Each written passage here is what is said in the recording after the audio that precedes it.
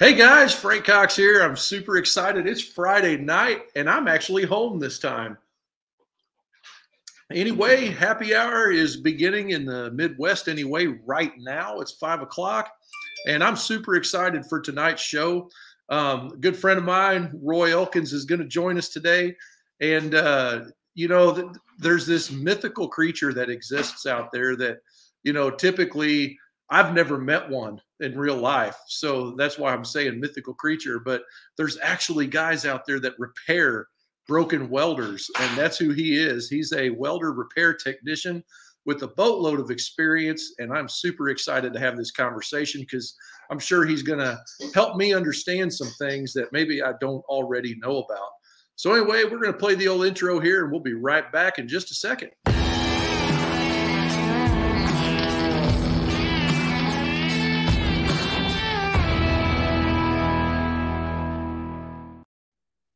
Roy, I am so glad that you was able to join us tonight. I don't know if you heard my intro there, but I called you a mythical creature.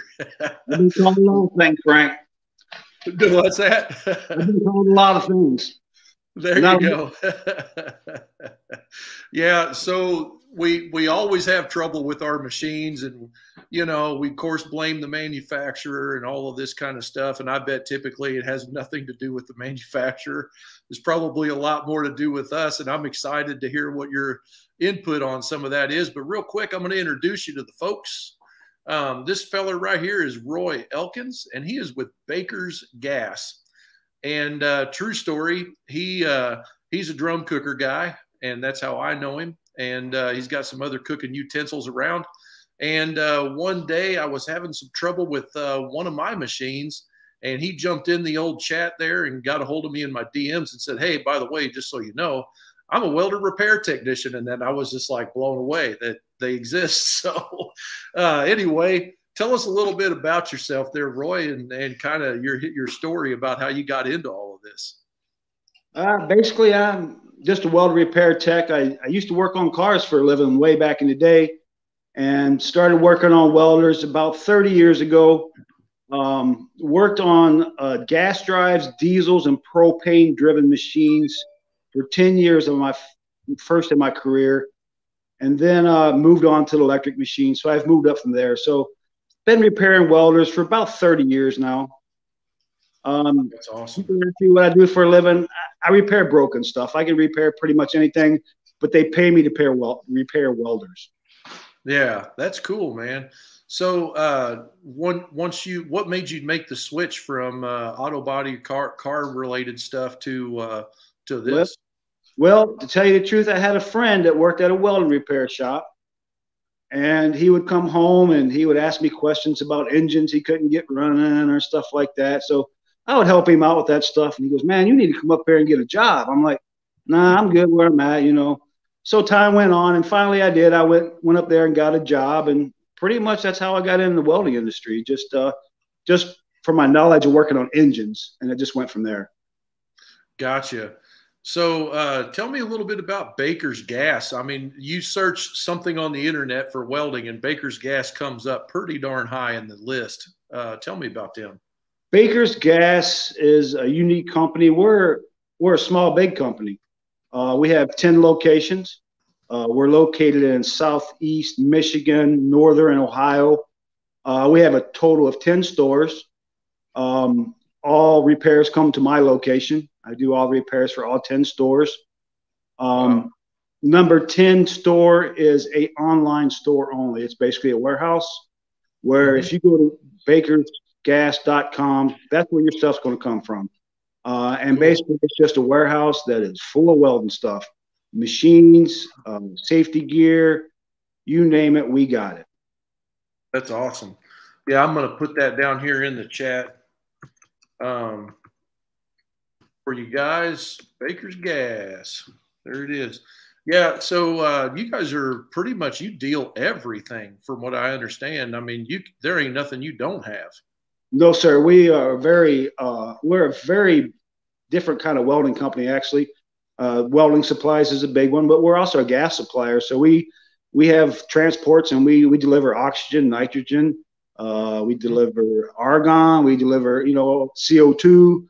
So we do that. We also are Baker's Propane. We have a large propane company that we ship a lot of propane to people's houses. We also do commercial propane. We do temporary heat in the wintertime, which is a big business for us because we sell propane. Oh, yeah. We also provide a fire extinguisher program. Actually, my boss's one of his first projects was the fire extinguishers because he was a fireman. And two of our stores, the one that I work at and another one located in Jackson, Michigan, we actually have an Ace Hardware store located in our facility. You know, I noticed that you'd sent me a hat. When you sent me those parts the other day, you sent me some hats, and there was a hat in there that said Ace Hardware, and I was like, really? This is an Ace Hardware chain too. That's really cool. Yeah. And at our Ace Hardware store that I work at, we also have a large rental fleet. You can rent anything from a bulldozer to a weed whipper. And I do mean anything. That's awesome. So we also do that. So we stay very busy. That's cool. That's cool. So you also cook some barbecue here and there. How long ago? When did you start cooking? I wish I could cook more barbecue than I do work on welders, but you know how that goes. But yeah, I love barbecue. Yes, sir. Yeah. So tell me about your arsenal there. I know you got a drum cooker. Yeah, a drum cooker. So we got the Draft Master. That's a fine cooker. If anybody needs one, get it from Frank. He knows what he's doing. That sucker at 300 all day long. Got a Weber kettle, of course. I got a Holland. A little Holland grill, gas grill, and I have a dome cooker. So I have a little bit of everything, a flat top, a little bit of everything.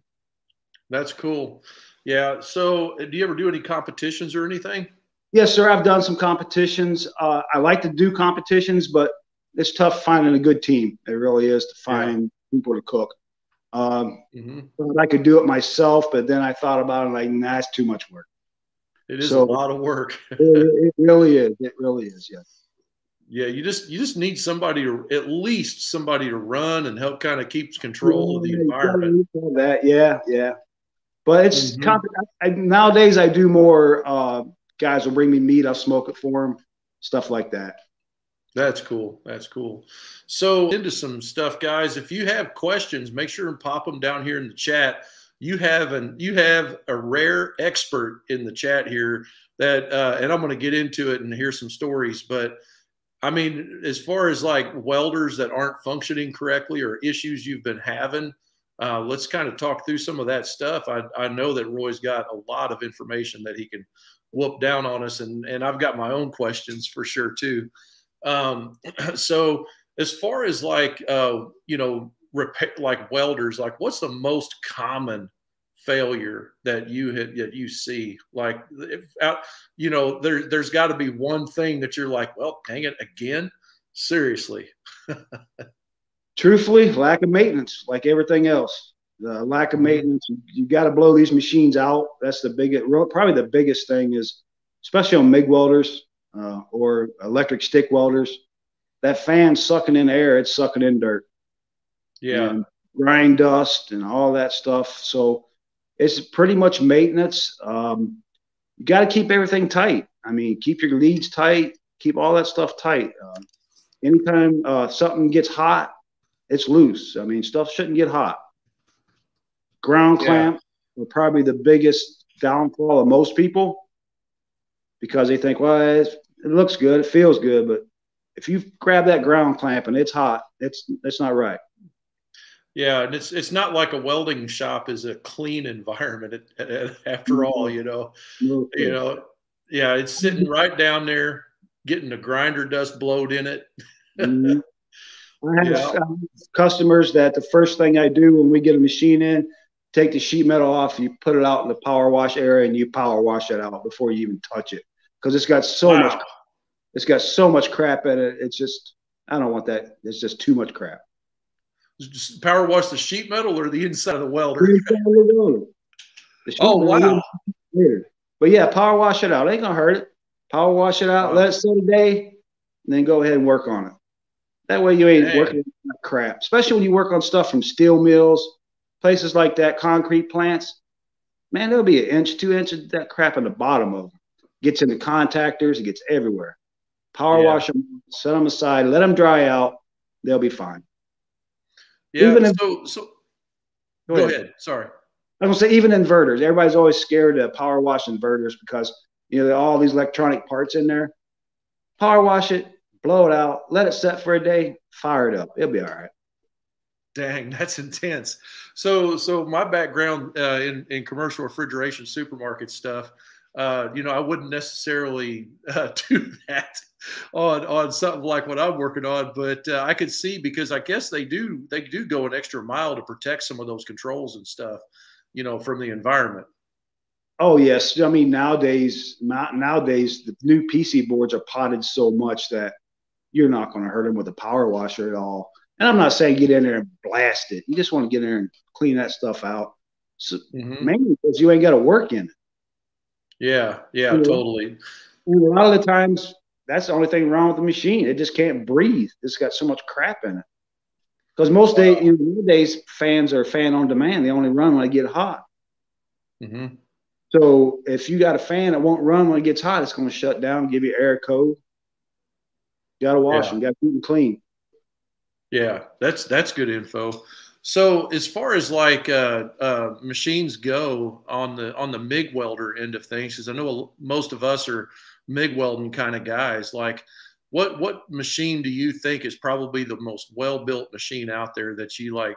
It's the easiest one. Is there one? Let's ask that. I'm a Miller man. I like Miller for a lot of different reasons. I like the way they draw their wiring schematics. I can read them easier.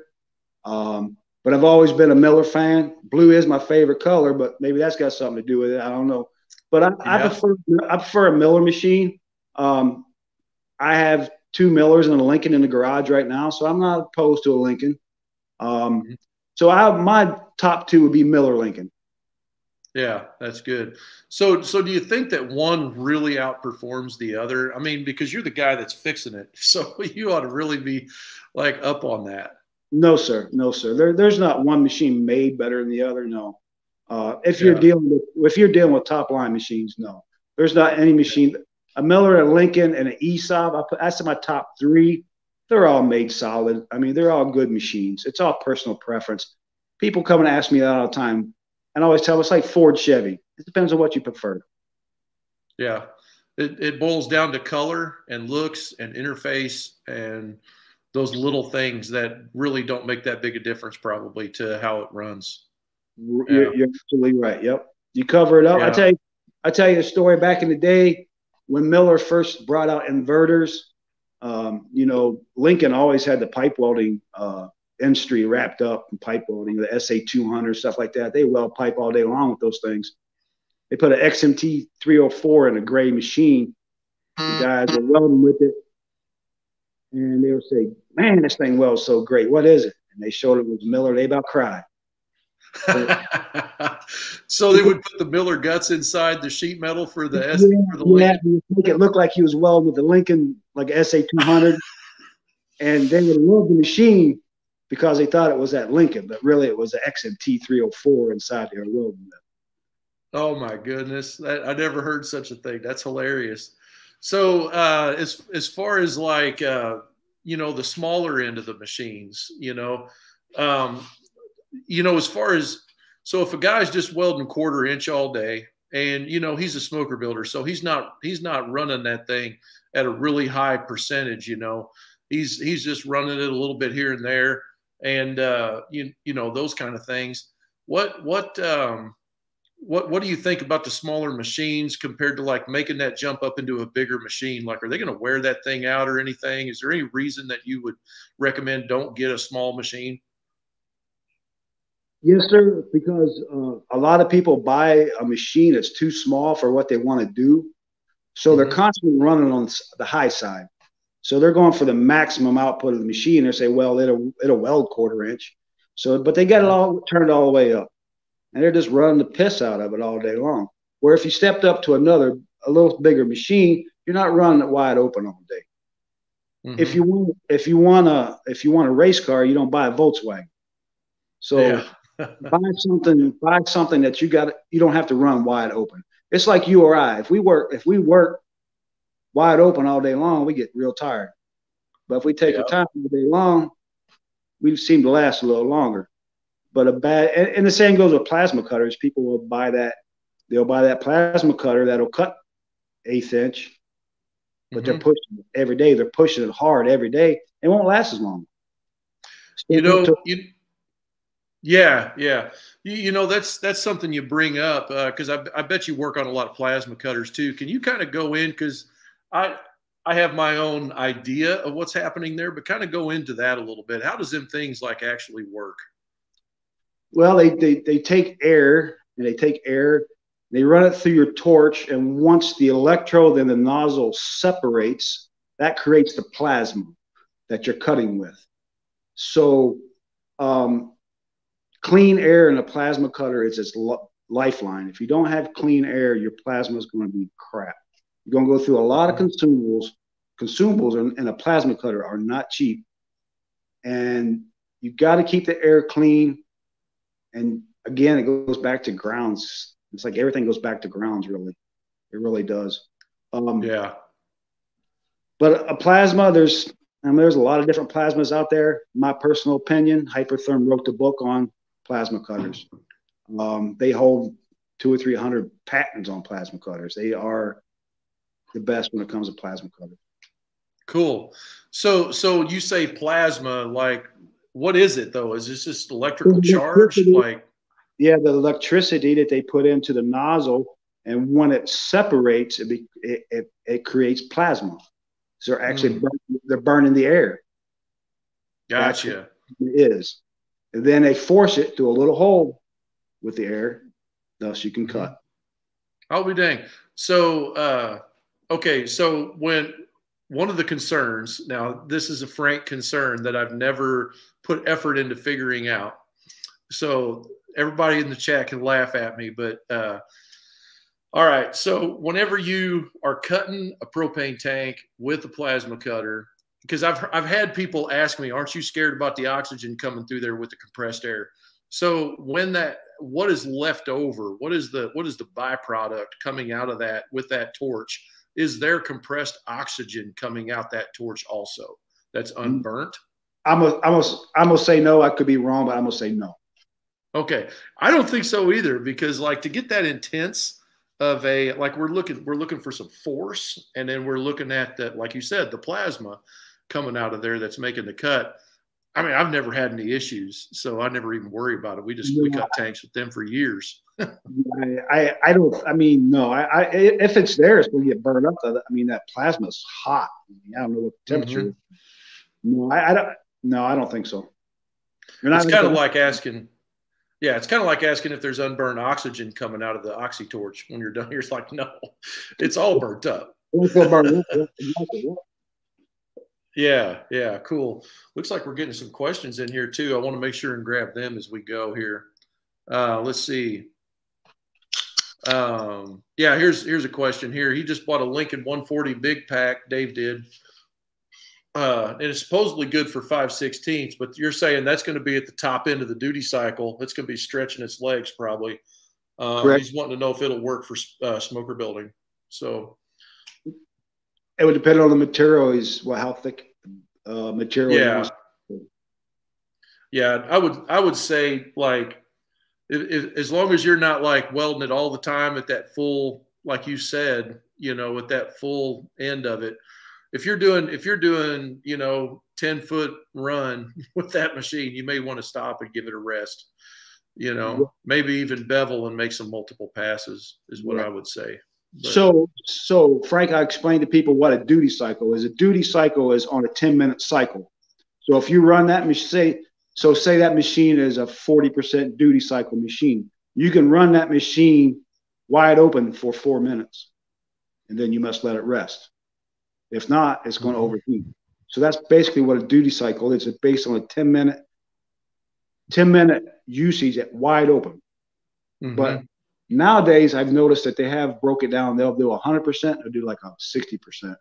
So you really got to watch your duty cycle, especially on the newer machines, because An old machine, you get an old machine hot, you just quit welding, it'll cool down and be all right. These newer machines, if you get them hot, you could damage some stuff, and they'll never work right again. Mm-hmm. So is it just system wide that it damages, or is there one main component that fails? Whatever is doing rectification. So we get heat when we rectify AC to DC. That's where the heat comes in. That's where we get a heat problem. There is when we rectify from AC to DC. Yeah, and that's in all that magical coil pack looking stuff in there. Well, that's why the heat sinks are made out of aluminum, so they dissipate the heat. So gotcha. that's where your heat's going to happen. All your thermostats are either going to be inside your transformer, or they're going to be on the rectifier plate itself, because that's what's going to get hot when you're rectifying AC to DC. Gotcha. That's great. Here's another question real quick here. Richard, I have a titanium unlimited 200. Can you recommend a better and longer gun that will fit? Do you know that's I don't know. I think that's the Harbor Freight one. I'm not really too familiar with the mechanicals. I would have to know what end's on the gun. If I seen a picture of what end was on the gun, there's only, I don't know, 4 or 5 different ends out there. Typically, those machines, they either use like the old Tweco style or like the old Hobart style before Miller bought them out, which was a thin power pin. But I'd have to see the end of the gun to tell you that. But I'm sure there is a longer gun. Usually guns on these smaller machines are anywhere from 10 to 12 foot. Excuse me. You can get up to a 25 foot for some machines. Wow, that's cool. Yeah, so there's a couple of companies I think that make the aftermarket ones. What is it, like Profax, and what's the other one? It's depending on the power pin, though. That's what we really got to look at is the power pin and how the trigger connection hooks up. That's 2 things. That's only 2 things we got to worry about: the power pin and how the trigger wire hooks up. And you can always cut and splice a trigger wire if you had to. I was just about to ask that. Yeah, you're just making a contact or closure. It doesn't matter. Yeah, that's cool. Yeah, I don't know much about those Vulcan machines. Have you ever worked on any of those? I can't say I've ever seen one. No, sir. Yeah, they're kind of well, I don't want to say a throwaway machine, but it is a Harbor Freight machine. And I've never run one, but Bob has a couple down there that somebody dropped off one time or another, and he's run them through the races. And he says for somebody that just has a garage welder, that they do okay, if you're not using it every day and stuff. Sure. Yeah, I would think that'd be fine for everyday repairs around the house. Yes. Yeah. So a little bit about CO2 here. My brother Aaron, he wants to know if he can run CO2 when he's mobile. And I don't know what, Aaron, if you could develop that question just a little bit to let me know what process you're doing. Bob says, give me a recipe. We'll let him pop back in. Let me know what you're doing. So CO2 runs hotter than 7525. A lot of people like to run CO2 because it's cheaper, but you will penetrate deeper in the weld with CO2. If you run CO2 hard, it will freeze up. So they actually make heaters that go on your regulator to keep that from happening. They plug it into 115 and they heat that CO2 up a little bit. The advantage of CO2 is really just cost of shielding gas. Yeah. Well, and I think it's liquid in the bottle too, isn't it? And so you get a lot more out of it. That's freezing up because it's changing state, I think, in the regulator. You ran out of vapor. At least that's what what's that? You pull vapor off the head of the tank, yes. So if once you get past that vapor, you're gonna start pulling gas. You are correct. Yeah. Okay, yeah. So he was asking, Aaron just chimed back in again. He said when plasma cutting. CO2 for plasma? Mm-hmm. Don't recommend it. Yeah, I've never heard of it. So I was just curious. No, I mean, you can run compressed oxygen, compressed air, but not CO2. No, sir. I don't believe you can run CO2 with a plasma cutter. Yeah. So you'd have to get like a moisture problem be my biggest concern. Yeah, yeah, for sure. Yeah, so whenever I was doing it, I either just had a generator and a small compressor that would run enough air, or I would just, have a gas air compressor, But there again, if it's really humid outside, you can get into some moisture issues and stuff. Like you said, you got to have good, clean air. Yeah. I've had plasma cutters come in for repair, and I pull the trigger and water squirts out the head of the torch. Oh my God. It's not a good sign. That's something wrong. So yeah, I mean, most plasma cutters have a filter on the back of them, but you should also have a oil and air separator before it gets to the machine. Yeah, oil is another concern for sure. We always what's that? And you get that out of your compressor. You'll get oil out of your compressor. So that, and if you get that in the consumables of a plasma cutter, you're just wasting money on consumables. Mm-hmm. Yeah, I know that, watching Tom up there run that plasma table he's got, I mean, it's always him versus the air. We put crazy serpentine water separators in, and, helical ones, and, desiccant dryers, and just all kinds of silliness just to try to get a little bit more consumable life. And it's everything you can do to protect it. It looks like to me, tell me what you think, but it looks like to me like when moisture does come through, the first thing it does is it ovals out that tip on the gun. Correct. And then if you look at your electrode, there's a little silver spot in the middle of the electrode. That's called hafnium. And when that starts to deteriorate, your arc's going to deteriorate.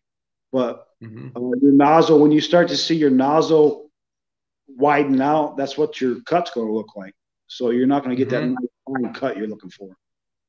Yeah. On mechanized torches, it's a pain because you're trying to get that real high quality cut. Yeah. I mean, and you got to keep in mind when you're plasma cutting, the faster you can cut, the cleaner the cut's going to be. So if you take your time and mess around, you're going to have all that draws on the back of your cut. And you got to clean all that up. But if you can get a nice, straight, fast cut, you'll get less of that draws. And that's really key in a plasma cut. Oh, yeah, for sure. See, make sure I got all these questions here. Yeah.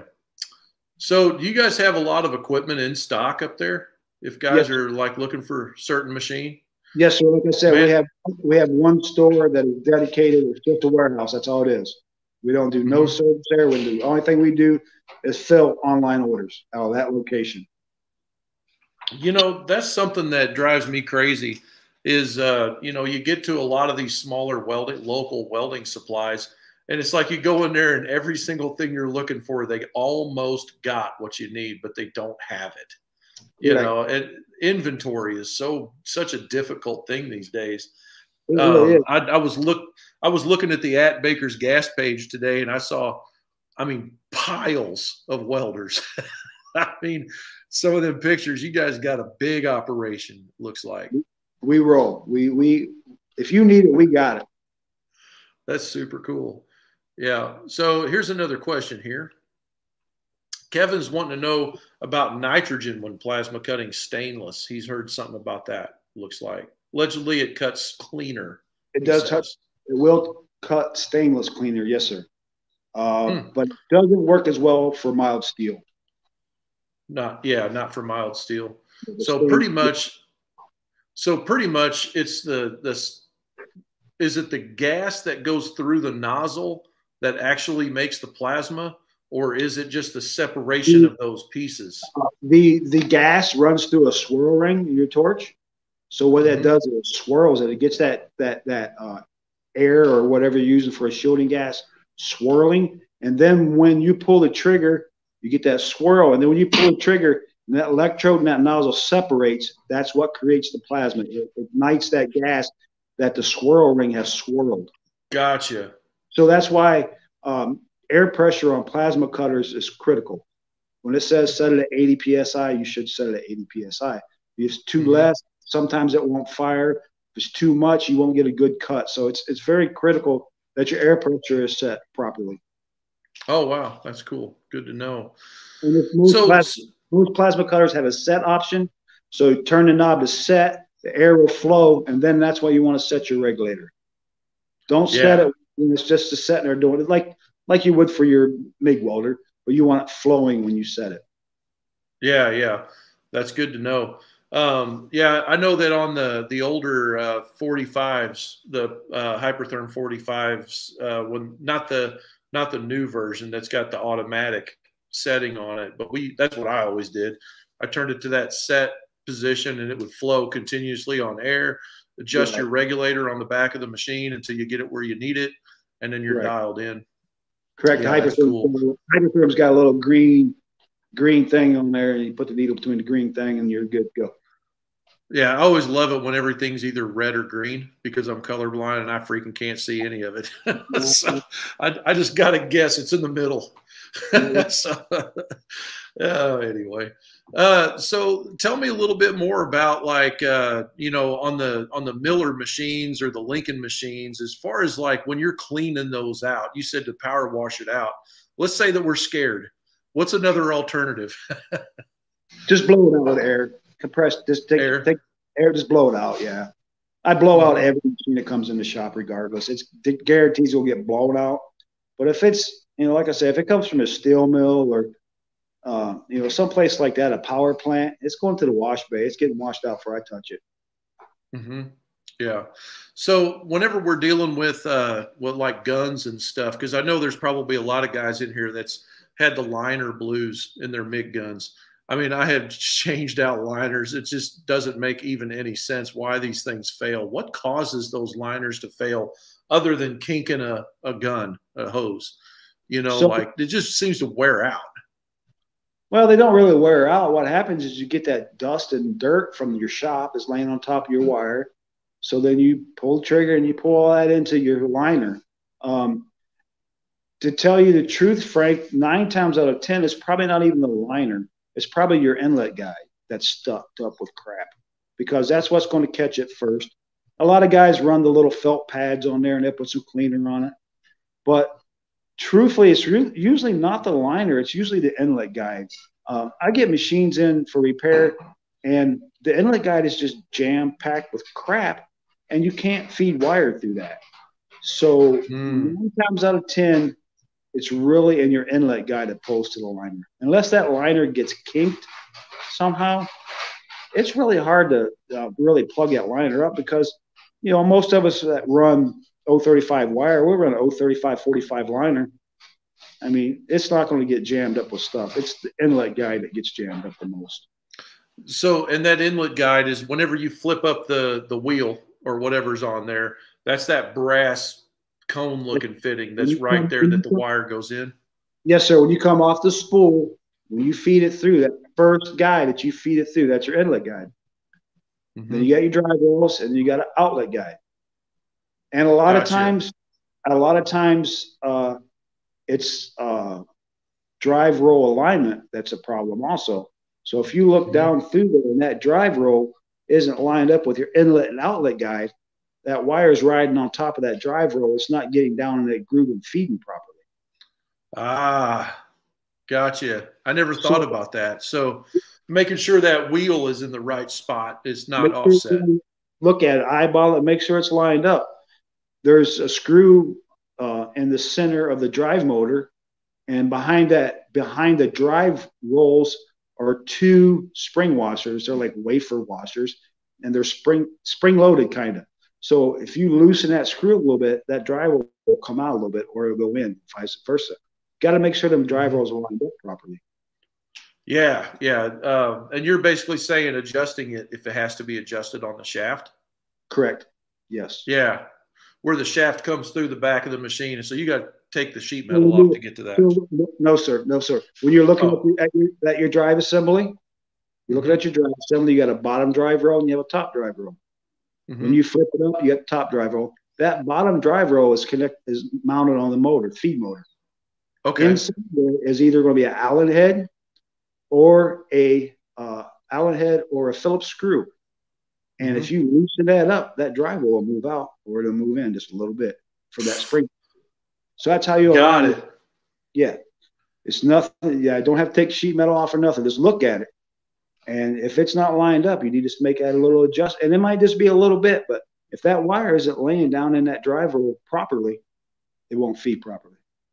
Yes. So I've been welding since I was 17 years old, and I never, ever heard that. So that's awesome to know. I can't tell you like how many problems that probably was an issue contributing to the overall. Like we would have welders, man. I don't know. It just seemed like they just had a day that they worked and a day they didn't. And then you let them sit for a few days and then they come back, man. They just needed a rest. I don't know what it is. I want to try that with one of my customers. Hey, it just needs to rest a little bit. It'll be all right. So Tom and I think over at his shop over there, like we had, we probably had 7 or 8 welders over there, you know, rolling around in different states of happiness. And that's pretty much what it was like. So we would put a liner in one, that thing would run like a striped 8, man. I mean, for a little bit, or, you know, we'd change the wire in another one. And it was just like, you know, Bob always talks about the guy that makes scratch marks on the machine where the knob needs to be, but then you didn't take into account the humidity and the outdoor temperature and the indoor temperature and the bubble point and the dew point. You didn't take all this into consideration, what the voltage was that day, you know. Yeah. So how much of an impact, while we're talking about that, how much of an impact does incoming voltage have to do? Like if we're on, like in my building, it's 208 high leg, so it's 3-phase. So we've got 240 or 230, you know, at the machine. Well, we choose 230 on that one, but then let's say we move it next door to another building that's got a Y and it's 208. So or 212. How big of an impact does that voltage difference make on incoming voltage for a machine? Standards 10%, give or take, is what industry standards is. I don't feel it's a real big issue. As long as you're within that 10%, you'll be fine. Cool. So whatever the machine calls for, if we're on the lower end of the machine and it's set at 208 incoming power, you know, 10% of that would be good. Yes, plus or minus. Yeah. And then likewise, if you got 240 coming in and but the machine's got a tap for 230, you know, you're probably all right. Yeah. All right. Yeah, run it. Because especially in bigger cities, I used to work in Detroit back in the day. And some days I couldn't even test machines because the power was so bad.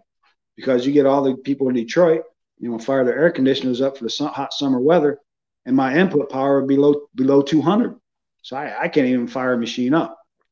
So, and if you get if you live in an area where you have a lot of factories around that are really sucking up a lot of power, you could see problems. Yeah. Yeah, I would imagine so. Because they're sucking it all up. So how much do you think the environment has to do with like humidity? Like if you're working in a sweaty old freaking shop and, you know, it's 80 or 100% humidity outside, you know, or in the shop versus an air conditioned environment, how much of an effect do you think that has on the equipment? On the equipment, I don't feel it has much to do with the equipment. The welder itself, the guy that's got the gun in his hand, has a lot of effect to him. He's too hot. He don't want to weld. The welder ain't welding right, boss. It ain't working. I don't feel it. I don't feel that the machine itself sees that. Yeah, yeah. So it's a person problem. It's a welder problem. Yes, sir. Yeah, welder. Is it welder or welder? Weldee or whatever you want to call it. Weldee. That's funny. Let's talk a little bit about some TIG welding stuff. So did you work on a lot of the old Healy arcs, the L-Tex and stuff like that when that first came out? I've worked on some L-Tex, mostly TIG machines, old Millers, old Lincolns, mostly. Some of the old Airco machines, stuff like that. Yeah. L-Tech, I haven't really seen a lot of L-Tech machines. I mean, I've seen a few through the years, but not a whole lot. Yeah, we've got one of, or Tom does now. It's up at his shop. It's the L-Tech that's at 250 HF. AC/DC's got the Healy arc, you know, and Is HeliArc, I mean, basically it's the same as just high frequency start on any other machine, isn't it? Or is it different? Well, HeliArc is really just a form of, it's old school TIG welding, as people call it HeliArc. It was just TIG. There's nothing different. They use high frequency. If you're welding mild steel or stainless, you're going to use a high frequency start. It's going to drop out once you establish an arc. If you're welding aluminum, it's going to be continuous. Now that will, if you're running aluminum TIG, humidity will cause you a problem because of the high frequency. Yeah. So what exactly is happening there on that to generate that HeliArc, that electric start like that? So the reason I'm thinking about it is that LTEC, you take the cover off and you're welding, and it's literally like 2 points with lightning between them that's just sitting there humming and hissing. Yeah. So basically, a high frequency circuit is this. Typically, it's a 115 supply. So they take that and they supply oh, I'm drawing a blank now. They're supplying a transformer, and so they put 115 in, and they get real high voltage out. Don't ever put your meter on high freq to try to read it. Trust me, I know it'll be gone. It'll smoke your meter. It'll be crazy. So they put 115 into it, and then they get a high voltage out, and they run it through a series of caps to smooth it out, and that's what you're seeing across your high freq points. Wow. Okay. Cool. So yeah, don't check that with your meter. No, do not do that. What happened when you did it? You'll take a $500 fluke meter, and it'll be done. It's throw it in the trash. Yeah. So it's probably I think it's about 60,000 volts. Real high voltage. It's a bunch. Real high voltage, low amperage, but the voltage is very high. But they take that's cool. They take that and they run through some caps to smooth it out, and that's what you use for high frequency. And they do that. The reason they use high frequency on stainless or mild steel is to establish the arc without contaminating your tungsten, so you don't have to touch the work, so you don't contaminate it. Yep. In AC welding, they use it for the same purpose, but they also use the AC to clean the material, to draw the impurities out of aluminum. Sometimes you get aluminum that's junk and it has a lot of crap in it, so you really got to pull it out. Yeah, I've only welded aluminum a couple of times, and man, I tell you what, that's a lot of power going on right there at one spot. Well, the aluminum sucks up so much heat, so you really got to sock it with heat to get it up to that melting point. And once you start welding, once you start TIG welding aluminum, when you start to see the surface mirror, when you see it mirror, it's ready. But if it ain't mirror, it's ready to go. Some of the best TIG welders I've seen are women. Yeah, women, I've heard that. They just can TIG weld well. I mean, they can. They really can. That's cool. TIG welding, especially aluminum, to me is an art. It really is. It's tough. Yeah. Yeah, I did okay. I only did it a couple of times. It was just practice. I wasn't making anything. But man, you got to really put a lot of care into what your surface prep, your material prep. You got to have a clean environment. It's a lot going on. Aluminum is finicky, yes, sir. Yeah. So as far as like lift start TIG, how does that work as far as like how is that arc established? I mean, we're going to touch the tungsten to the material, lift it up, and that's where you're talking about the contamination of the tungsten, because it might pull a little material up onto the tungsten, I guess. But Correct. Like, is it just like that gap that when we lift that up, that's letting that arc start? So when you go to try to start an arc, you have your gas flow. So your flow is shielded from the atmosphere, and then when we start it, we short it out and we lift it. It starts at it stays in that cone of the shielded gas. Basically. Yeah, that's cool. So getting back in, guys, if you got any questions, feel free to drop them down there in the chat, even if it's about your own welder and issues you're having. But I really wanted to talk about grounding and stuff like that. As far as like different methods of grounding, is there one method that you prefer over others for guys to use? Like, say we're working at a bench, like a clamp, or should we use one of those magnets, or what do you think is the best for that? Personally, I feel the best is an actual ground clamp. And what a lot of people do is they'll be welding on something and their ground clamp will be 5 foot down from the project. So now the current from the ground clamp all the way up to your electrode. You should always keep your ground close as you can to where you're welding. Your ground should be clean. It should be tight. The magnets, they work well. But I think a good old-fashioned ground clamp is the best. So a lot of the times, I think Jackson makes the best ground clamp. I think personally. That's good. Is that big brass one? Yes. Brass-looking one? That big, hard to squeeze one. Yeah, that's the one I like. Because it happens through time when you have a poor ground, the ground gets hot, the spring gets hot, and once that spring gets hot, it loses the tension. So then you have a bad ground. Gotcha. You're not squeezing as hard that way. So as far as like keeping your clamp closer to wherever you're working, like you're saying, like just freaking unhook it and move it up within a couple feet of wherever you're at every time. Yes. I'd move it a couple inches because you're right there.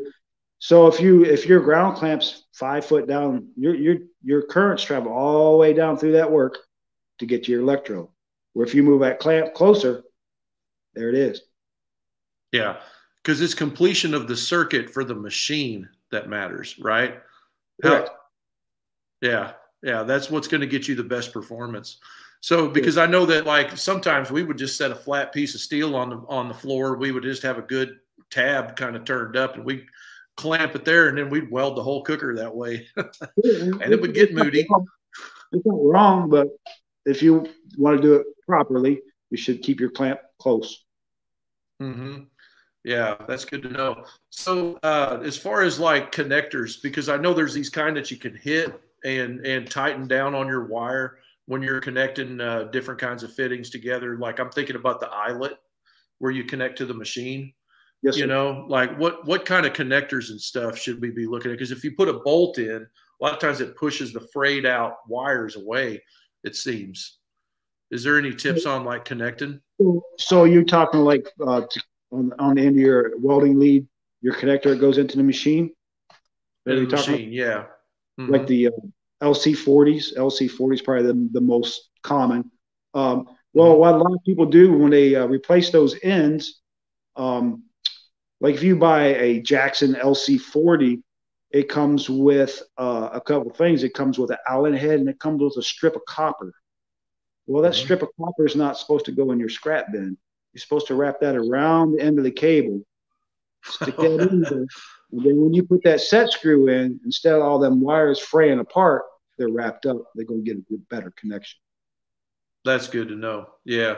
I know that those twisty ones, the ones that you like put in the machine and twist, I had a couple of those that the tab wore down and I had to replace those. And there was one that I got a hold of. I don't remember where I got it. If it was, but anyway, it's a mechanical fitting that like tightens down over you shove the wire in there, and then there's like a collet almost that tightens down around the wire.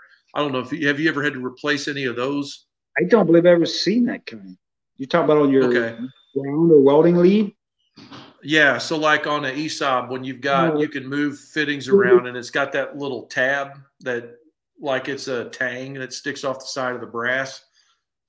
They stick it in. They call that it's called a DINS connector. Okay. Yeah, they call those a DINS connector. But I don't ever think I've ever seen one that was mechanical. I've always seen them that were just with a set screw and you just tighten them down. Oh, maybe that is what it was. I'm starting to think back. I think it was a set screw. It was like Profax, I think maybe made the connector. Yeah, like a 5/32 Allen head in it that you would tighten up and tighten down. slide your boot back over and you put a little set screw in to hold the boot in place. Oh, okay. Yeah. You know what? Now that you say it, I think that is what it was. I don't know what I was thinking with the twist part, but yeah. So as far as like gun tips and stuff like that, like we're talking about the consumables, we wind up chasing contact tips, things like that. You know, you see some of these sprays that are coming out to keep your gun clean. Then you got nozzle dip and BB butter. Like, what are your tips on some of that kind of stuff? Get you a pair of Welpers and clean your nozzle out and go on with the day. That's my personal opinion. Because you spray that stuff and you dip it and it's all over everything. To me, it's just a mess. It's just anti-splatter, so the splatter doesn't stick to the nozzle. Where if you would take 2 seconds and just pull the nozzle off with a pair of Welpers and just clean it out and put it back on, you'd be all right. You save yourself a couple of dollars in nozzle dip. I'm not a person, but I'm not a welder. I don't weld every day, so that's just my personal opinion. Yeah. So what I've always found is that I get the Welpers, you know, and I use them for cutting my wire off, but I'm not even thinking about the nozzle. So I just throw them back on the bench and I start welding again. Before too long, I'm looking down in the end of the nozzle when I start getting a little bit of porosity, you know, and it's shot, man. So if you look at your Welpers, it's actually it's got a lot of tools on it. So a Welper, you take your Welpers, like I said, and you take the pointy end, put it down on a nozzle and twist it. It'll clean all that slag out of it for you. It's also got a little place to loosen your tips up. Most people never tighten their tips up. They take it, they put it on their finger, and they tighten it up. It's wrong. Your arc transfer takes place at the tip. You need to be tight. You need to buy the proper tips for your gun. A lot of people go to these places, they buy tips, and it's not even the tip for their gun. They got a Miller machine, a Tweco gun. So they go to the store and they say, what kind of machine you got? Well, I got a Miller. So they give them Miller tips. Well, they take them home and they jam them down in a Tweco gun. It's not the same thread. It ain't going to work. It'll work. It will, but it ain't right. Also, make tips wear out. I can't tell you how many times you got a machine for repair that's running 035 and you could run 064 wire through the tip.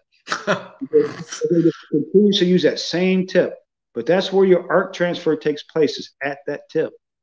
It's not as critical in MIG welding mild steel, but if you start doing a lot of aluminum MIG welding, especially like a spool gun, and you get a tip wore out, you'll pull your hair out trying to figure out what's wrong, and that tip is the problem. So what is the problem? What wears out? Is it just ovaling out the hole? Correct. I mean, when you put a new tip on there, you're running 035 wire. If you look at it, it's tight. I mean, it's a tight fit. Once it wallers out, you're not getting that good arc transfer that you used to get before. Yeah, and so is that the arc transfer coming through the liner and all of that stuff up into the contact tip? The liner only feeds wire. It's all the liner does. Your MIG gun has copper in it. Copper cable that's attached to the power pin that goes into your drive rolls. The current actually flows through that cable, not the liner. So all the liner does is feed wire and allow the shielding gas to pass through. So the actual current is going through the copper in the gun. Gotcha. Yeah. And then one thing I do want to point out is on the SprayMaster guns, I think for the ESOB machines, it's got that tip that drops in, and then you got the nozzle that tightens down. Don't stick the Welpers in too far. That's a bad deal, because it'll like wear that thing out, and then the tip doesn't stay in. The diffuser, the diffuser. Yeah. So at the end of your MIG gun, excuse me, you have a diffuser, an insulator, a nozzle, and a tip. Those are the components at the end of a MIG gun. The diffuser usually never goes bad until you burn it up, or it gets jammed up with slag, which that happens a lot. Then you get poor gas coverage. Yeah. Yeah. So have you ever so what's happening with that insulator is it's keeping the nozzle or whatever what is that? Is it called the nozzle? Okay. I've always called it the nozzle. I just want to make sure I was right. So the nozzle winds up, like if you ever get in a situation your nozzle sticks to the material, that means your insulator is bad, right? Correct. You're getting welding into the nozzle, which you shouldn't. You should be able to lay the nozzle on your work, and it should never arc. That's really, the nozzle really is just there to force the gas into your weld. Yeah. You know, it's one of those things that most people never even think about. So I hate that I'm sorry if I'm asking too simple of questions, but there's a lot of newbies out there that just don't know, you know. I see it all the time. Yeah, I seen a guy throw a gun one time just because that nozzle kept sticking, you know, and I'm like, dude, you got to change the consumables, you know. Right. Exactly. Yeah. And don't throw the gun down every time you're done. Just don't drop it. Like put it in a place where it won't fall off. You know, like clean all your drinks and shit off the firebox, and like let's find something to actually anchor your gun so you can set it down. Right. That's why a lot of them have hooks on them so you can hang them up. Yep, that's cool. I tell you what, Roy, I've had a blast talking to you, man. I hope that everybody found this helpful. I look forward to having you on again. I really want to have you and Andrew come down to the shop and just hang out with us at one of these welding classes. I think that would be a ball. Have a big event. Yeah. Yes.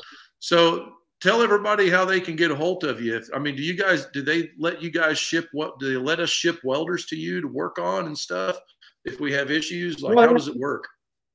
Sure. If you want to drop something in the mail or ship it to me, I've got machines from Florida. I've got machines from all over the country. You know, usually it's my like ESOP rep or my Miller rep. They're having problems somewhere, and they say, "Oh, I know a guy can fix it." They'll send it to me, and we'll look at it and we'll fix it.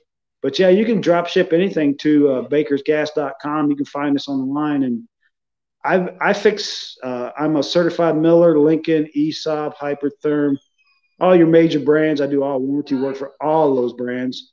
And I work on, like I say, I work on any other brand too. It doesn't really matter to me. But that's great. Yeah. So even old machines, right? If we got an old yellow, old brown. I prefer old machines, to tell you the truth. I like to work on older machines better than I do new machines. Yeah. Yeah. What about like Lindy? Have you ever worked on a Lindy? Yes, sir. Yes, sir. Yeah. I know a guy that's. Go ahead. I'm sorry. I keep cutting you off. Back in the day, it used to be your Union Carbide. Oh. Lindy, Union Carbide. That's way back. But yeah, there used to be a green and yellow machine. But yeah, I think I've worked on machines from the 50s. Yeah. That's cool. Yeah. So, but I prefer the machines, like the old SA200s were always fun to work on. I've done some work on like stud welders, like 2,000 amp stud welders that have like a big GMC diesel in them. I've worked on pretty much everything out there one time or another. That's cool. That's cool. Well, right on, brother. I super appreciate you being on tonight on such short notice. I know I just hollered at you last night. I've been traveling a lot for the barbecue stuff, but anyway, guys, if you need anything at all, check out bakersgas.com. They're a big old outfit, and they got a Roy, and that's important. So anyway, appreciate you, brother. Guys, till next time, keep your smoke thin blue, and we'll see you next Friday night. Take care. Have a great one. Bye. Yeah.